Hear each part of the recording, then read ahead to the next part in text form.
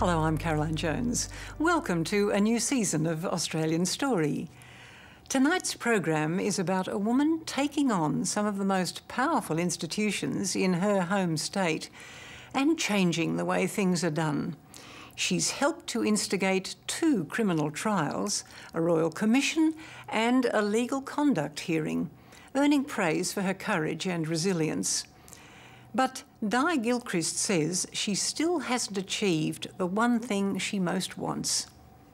She's telling her story tonight for the first time. What? You're angry? Taking out your anger on your biscuits.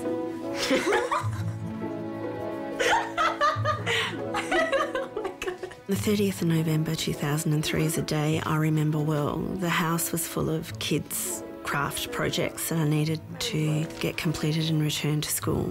But on top of that, I thought, let's make some shortbreads for the girls' classmates at school as Christmas presents. Do you have enough of these, Darcy? So I don't think we need a lot in each bag. Dad came in and said he was going to go for a ride. It was sort of just the general thing, you know, I was used to it, didn't really acknowledge it too much, you know. So he came in, kissed me on the head and, you know, said, see you, coach, and then walked out. How long do these go for? So these will take about 10 minutes to cook per tray. So that was about 4 o'clock. And he said, I'm going to head out Freeling Way. And I said, fine. I said, you know, ride safely, love you. That was the last thing I said to him. What degrees is the oven at, Mum? 180, honey, but it's set.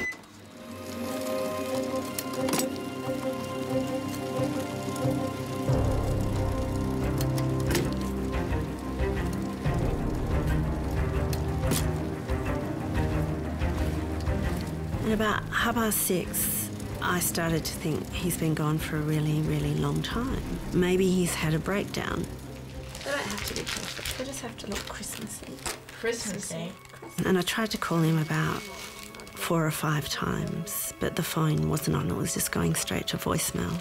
Mum, there's only 3 left. And then Mum finally decided, she said, oh, I'm going to go out looking for him. So me and Zoe stayed here.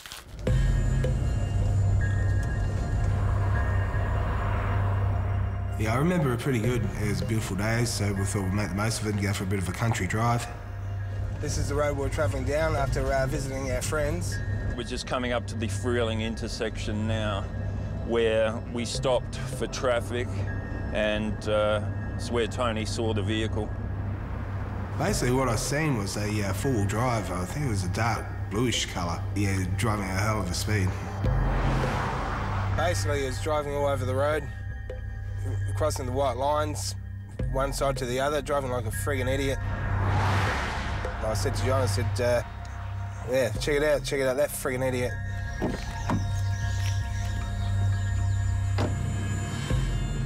I continued down the Freeling Road for a while. I saw a police car. I tried not to think too much about it. I thought it's not that unusual.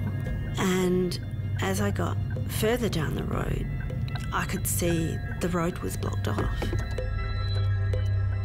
And as I got out, I said to myself, please don't let this be because of Ian. And we continued up the road, and it looked like there was a ute. I think it had a trailer on the back. It was parked in the middle of the road, and there was a lot of debris. And this little Italian guy came up. We pulled up here, and this is where we're getting waved at. He didn't stop, he didn't stop. He killed him, he didn't stop. Him, and I'm like, what, who? You know, who, what? And he's going, him, he's dead. He didn't stop. And I looked behind and could see the guy, and I was like, oh shit, it was my pretty well exact words. I thought, yeah, I'll chase this dude, I'll get him, you know? And I thought, I'll be able to catch him, no worries. But John said, oh, I need you here, I need you here. It was one of the biggest regrets I ever had because, like, had I gone and caught him, the guy could have been brought to justice straight away, you know, for what I believe he'd done wrong. Basically, I clearly believe he was under the influence of something, the way he was driving. And I walked over to, there were 2 police officers standing there. And And I said to them, please don't tell me that the road's blocked because there's been an accident involving a cyclist. And the police officer looked at me and he said, why do you ask? And I said, because my husband went out for a ride and he hasn't come home.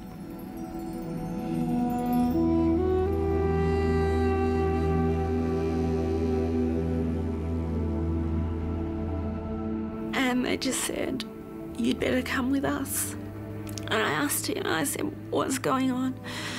And he said there was an accident involving a cyclist. I asked the police officer about the ambulance, and he just said to me, one was called, but it wasn't required.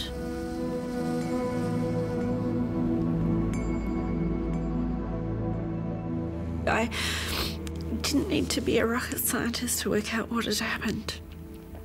And I asked a few questions. I asked where the car was, like what had happened. And he just said to me it had been a single car hit run. The road was closed for nearly 5 hours as major crash investigators examined the scene. I was a reporter for Channel 7 in Adelaide, and within minutes I'd had a phone call from a contact, an officer who'd said, there's a bit more to this, it's a high-profile person. I can't say too much yet, but if I were you, I'd start heading out there. So the cameraman and I started driving out there, making the drive, which was about an hour away. I thought of a young kid, a young boy, an 18-year-old boy. For some reason, I had this image of a young kid who had hit Ian and panicked. And I sat there and I thought, there's probably this poor young kid at home with his family who is so distraught. After being there for a little while, my contact phoned again and said, how's it all going? And I was talking to him. He said, look, the person we're looking for is, have you realised who it is yet? And I said, no. And he said, it's Eugene McGee, the prominent defence lawyer. And obviously I was aware who Eugene was. 49-year-old Eugene McGee is one of the state's most respected defence lawyers, a former police officer and prosecutor. There were two people travelling to Adelaide in a vehicle ahead of Mr McGee's, and the driver saw the actual impact in his rearview mirror, and his wife noted the registration number of Mr McGee's vehicle and telephoned police.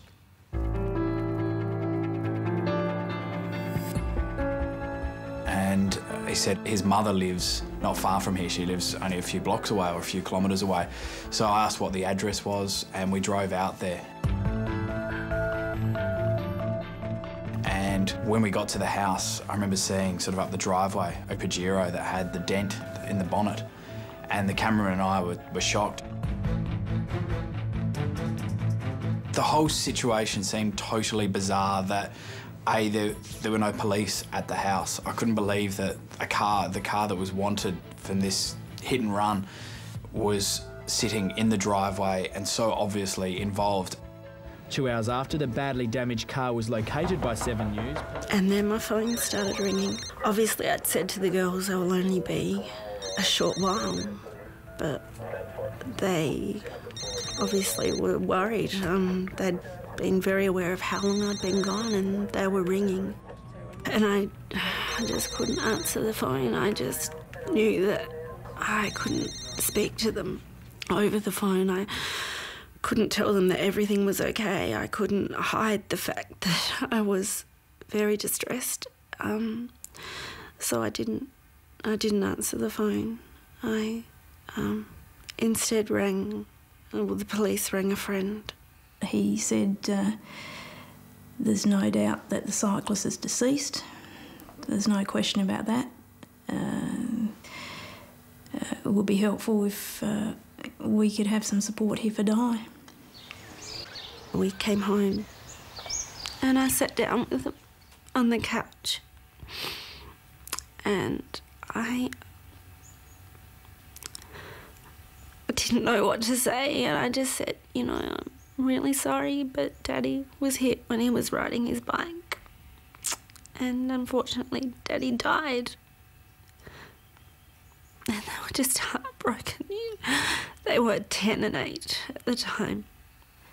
you know, she said, Daddy's gone. And I remember Zoe goes, what's happened? And Mum goes, Daddy's been, you know, in an accident. He's not coming back. And Zoe goes, so what hospital was he in? And it was really hard because I'd grasped it, but Zoe hadn't. That, you know, we were never going to see our dad again. And Chloe, who was 8, asked me who had done this, who hit her daddy. And I said, I don't know, because they didn't stop. And she just screamed.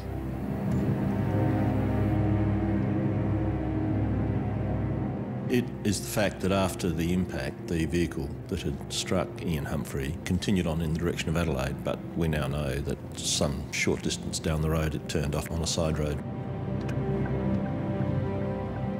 Eugene McGee had made, I think, somewhere between 15 and 20 telephone calls between the time of the impact and when he was finally presented to police.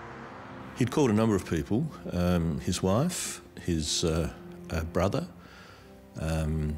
his solicitor, and there'd been repeat calls to some or all of those people. Who did he not call? Well, he didn't call the police. I was surprised when we first learned that the driver was a lawyer and someone of maturity, someone who has education and opportunity and some standing in the community, as one thought perhaps a lawyer might have, would have behaved differently.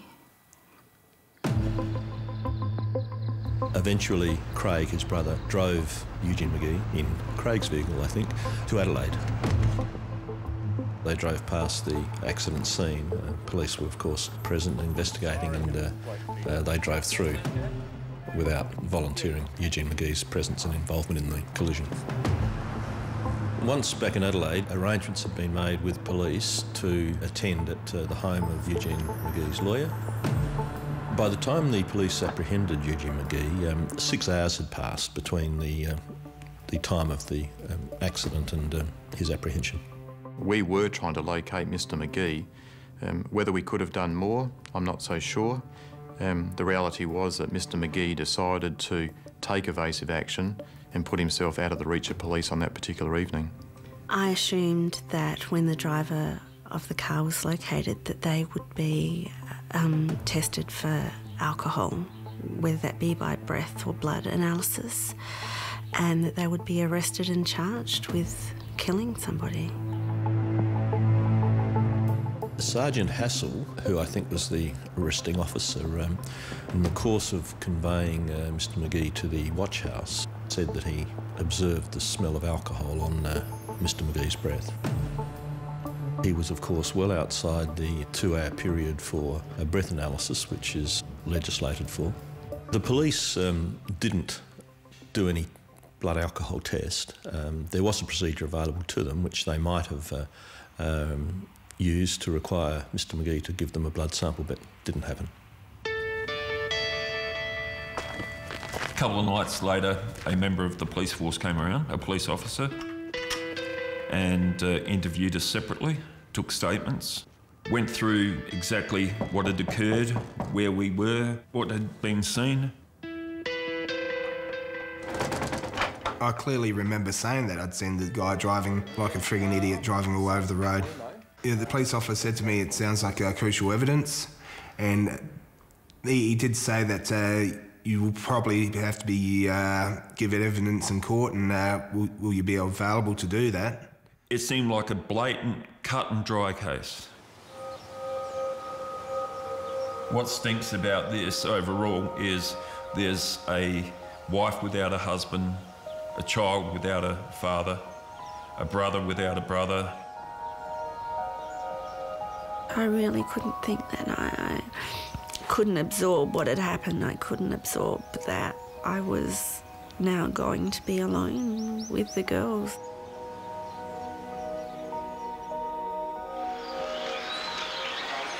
My first job was a correctional officer at Adelaide Jail. And in that very romantic old setting, happened to see Ian just standing very relaxed in one of the yards. So Ian was a correctional officer, and there was an instant thing. I thought to myself, I'm going to marry that man. And it was really quite bizarre.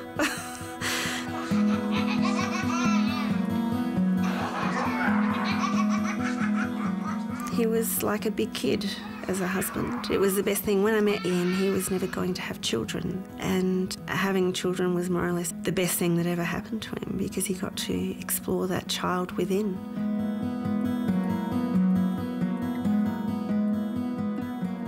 I remember that he was really into cycling. I remember that he used to spend a lot of time up in the shed working on his bikes, and he'd always been mucking around with something.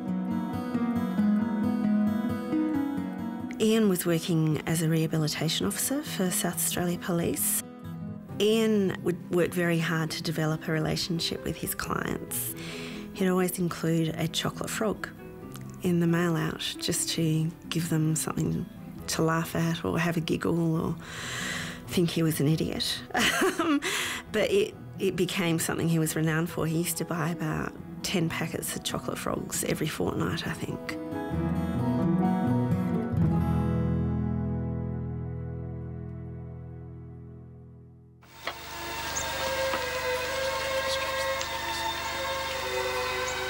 Ian's coffin ended up being covered in chocolate frogs. He must have had 400 chocolate frogs on his coffin, because all the people who he worked with and who he'd been involved with bought a chocolate frog for him and placed it on top of his coffin. I don't think there has been a day since that crash when Eugene McGee hasn't been overwhelmed by remorse. On the Tuesday following the accident, a legal colleague on my behalf, on the front page of the Advertiser, extended to the family my sympathies and my apologies for what happened. And during 2004, on 2 occasions, I, through Mr Humphrey's brother Neil, who was a solicitor, through his employer, I made an offer to meet any of the family who were prepared to meet me, to convey to them personally my sympathies and apologies, and I understood that and completely respected the fact they didn't want to meet with me. I've bumped into him in the streets of Adelaide.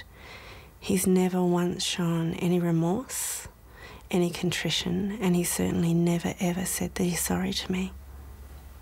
Mr McGee is charged with causing death by dangerous driving, failing to stop after a fatal accident and failing to render assistance. On the 19th of December, we went to court for the first time, and that was the first time I encountered McGee. The court heard Mr McGee is such a well-known local barrister, the DPP can't find anyone to prosecute him. So there was lots of courtroom wrangling around whether the case should ever come to any sort of trial. We were concerned that many of the lawyers had been to the same law school. They were people that worked very closely together. I think it's a small law community in Adelaide. Well, it's inevitable that in a small legal community such as Adelaide's, Eugene McGee is going to be known by a number of practising lawyers. He's obviously going to be known by people he might have gone to law school with. But how that could legitimately give rise to any concern, I find difficult to fathom. McGee's lawyers will argue on Friday their client has no case to answer. How far is it again? It's about 500 k's, honey. Okay. The girls and I went to Mount Gambier to be with my family, and it's a 5-hour drive. So I think that was more or less the first time I'd had any time to just think as I was driving. And I guess the penny dropped, so to speak, that the person who had killed Ian was somebody who was knowledgeable and educated, and not only in a general sense, but in a legal sense. Somebody who was connected. Somebody who obviously knew how to protect themselves. I don't know. Yeah, something. And I thought, I need to smarten up. I just compiled a list of questions in my head, and I thought I need to start asking some questions.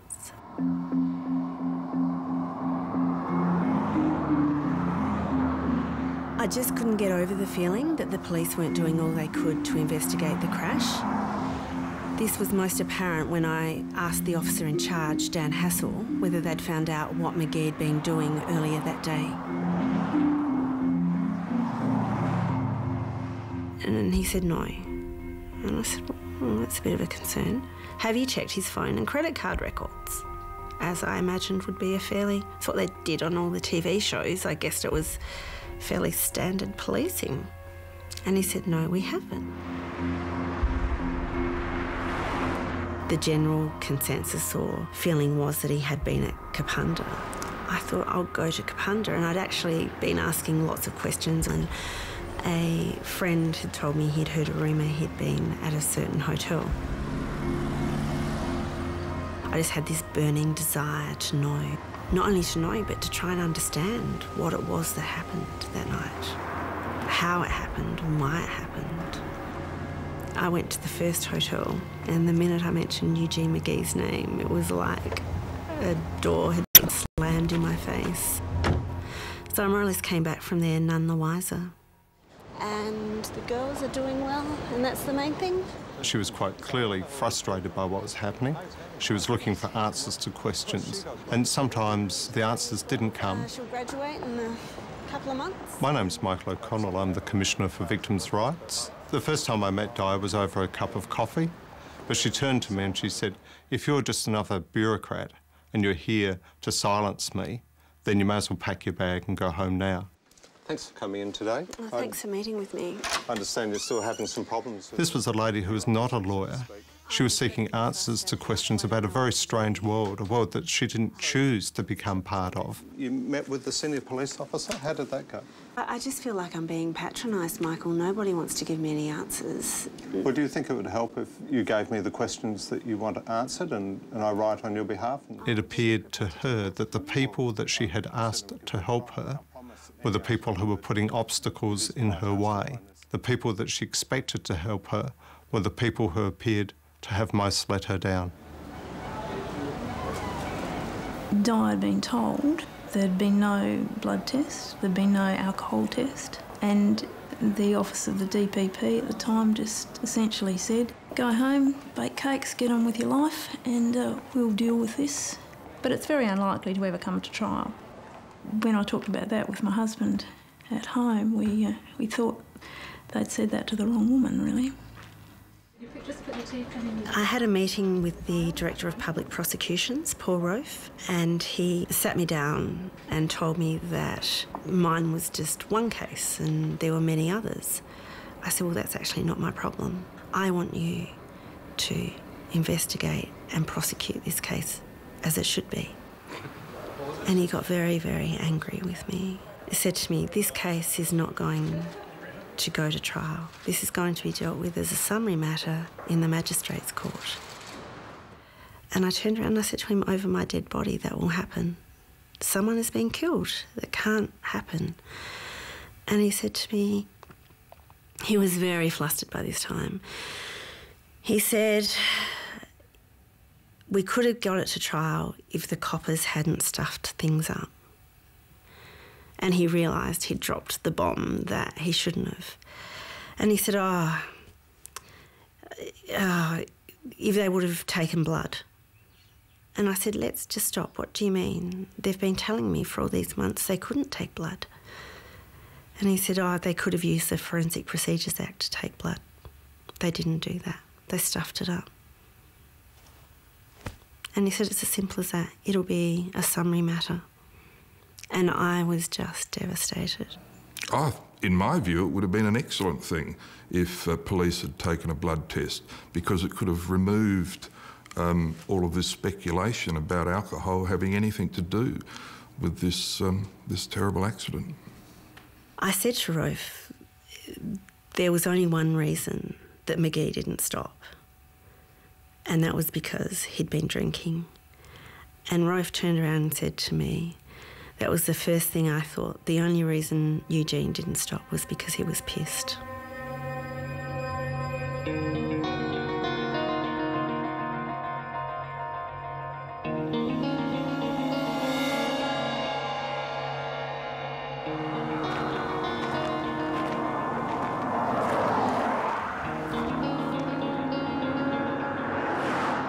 And I realised that my fight was not just about Ian, it was about the big picture. It was about the system. So this was the system, and it was overwhelming and daunting to think that at every level it had failed.